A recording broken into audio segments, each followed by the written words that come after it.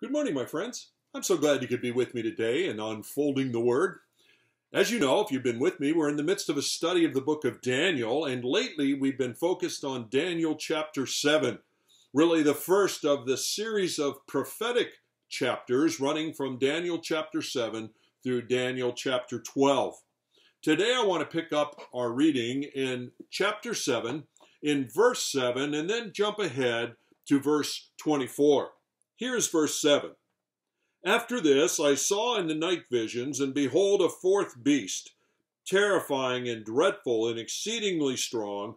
It had great iron teeth. It devoured and broke in pieces and stamped what was left with its feet. And it was different from all the beasts that were before it. And then it had 10 horns. And I considered the horns. Then jumping ahead to verse 24, or 23, as for the fourth beast, there shall be a fourth kingdom on earth, which shall be different from all the kingdoms, and it shall devour the whole earth and trample it and break it to pieces. As for the 10 horns, out of this kingdom 10 kings shall arise, and then another shall arise after them, and he shall be different than the former ones, and shall put down 3 kings. We're talking about this prophetic dream that God had sent to Daniel late in his life, while the Babylonian Empire was still in control, but nonetheless in its final stages.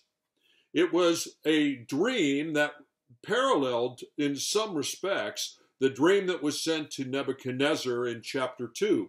In that case, it was the dream of a huge statue or image, and it talked about the flow of Gentile kingdoms that would impact upon the Jews up until the return of the Messiah, Christ, and the implementation of his kingdom, which goes and spreads throughout all of the world.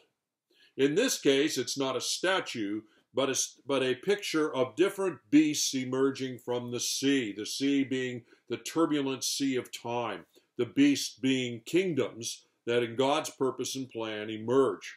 We talked about the first, and the overall dream, I said, is best to think of in terms of a number of scenes from an act or scenes from a movie. We looked at scene 1, which was the kingdom of the flying lion, which referred to Babylon. We've looked at scene 2, the kingdom of the bear beast, which was Medo-Persian Empire. We looked at scene number 3, which was the kingdom of the flying leopard, the Greek Empire under Alexander the Great and those who succeeded him in leadership. The fourth kingdom, that terrifying beast kingdom, was scene 4. It was the picture of Rome, the Iron Kingdom of chapter 2.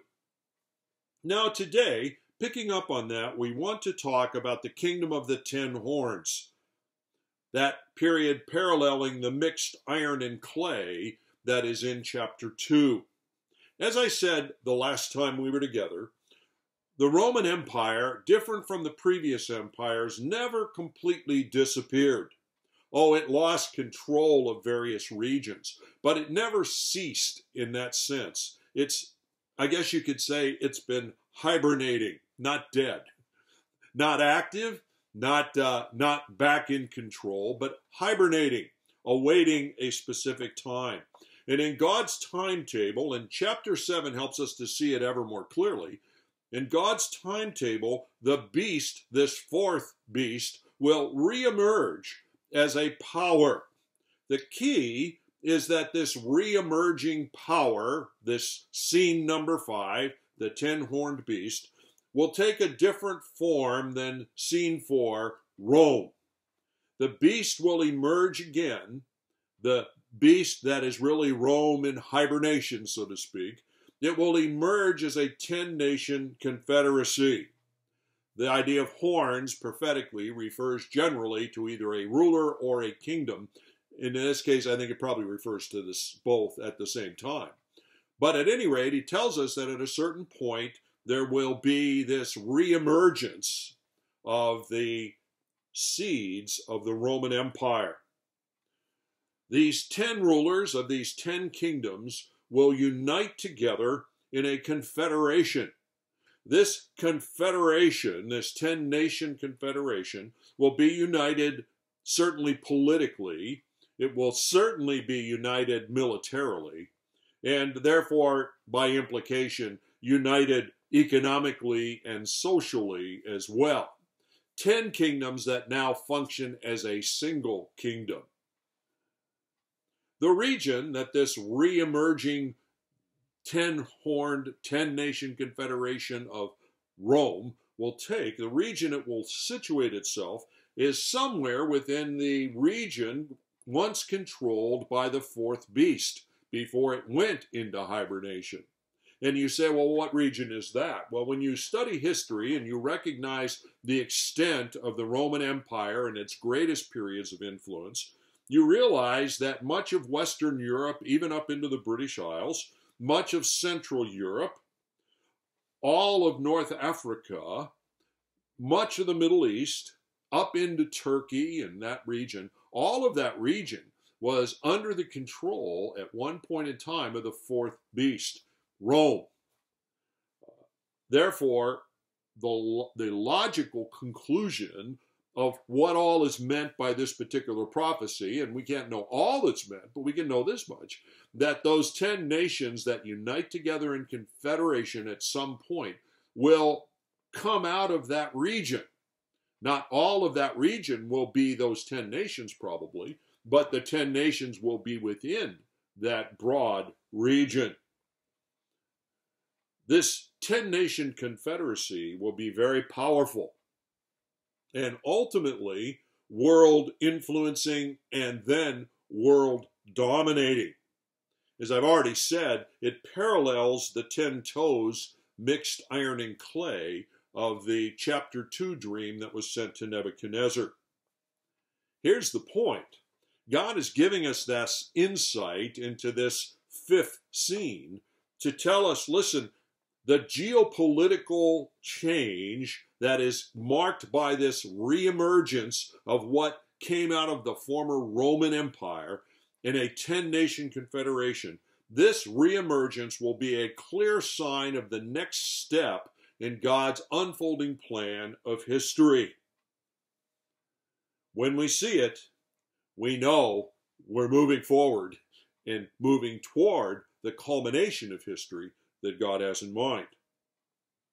Now here's the point also.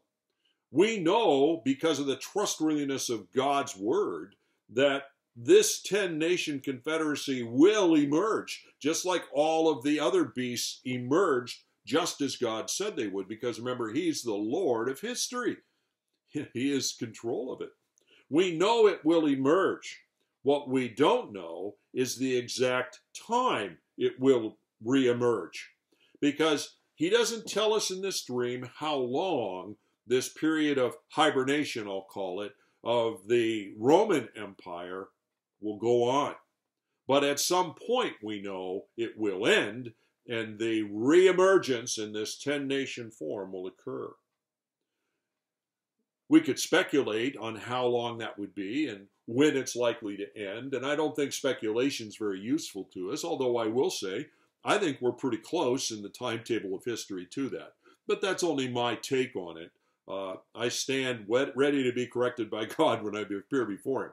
But I do think other things would lead me to believe we're close to that reemergence sort of period in the timetable of history. Well, getting back, and I want to end with this, the fourth beast, Rome, actually goes through 3 stages prophetically as Daniel unfolds them for us. The first stage, which was scene 4, was that classic Roman Empire, that empire that controlled the Holy Land at the time of Christ's first coming, the empire responsible for His crucifixion, the empire responsible for the destruction ultimately of Jerusalem and the dispersion of the Jewish people. Scene 4 is obviously and clearly, biblically, referring to the Roman Empire.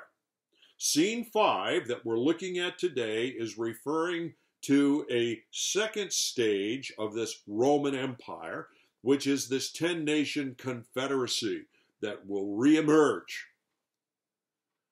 The next scene, which we'll get into tomorrow and talk more about, is the third stage of this reemergent Roman Empire. And that is the stage of what Daniel 7 describes as the little horn stage. A period of time where one individual moves to the forefront and takes over the control of this re-emergent 10-nation confederacy representing the renewal of Rome. The emergence of the 10-nation confederacy is the necessary prerequisite for the emergence of this little horn. And I'll say today and develop it more for you tomorrow, clearly the little horn being referred to here is the Antichrist of much of the rest of prophecy. Well, join me tomorrow as we turn to scene 6 in this dream in Daniel chapter 7, the era of the little horn. God bless.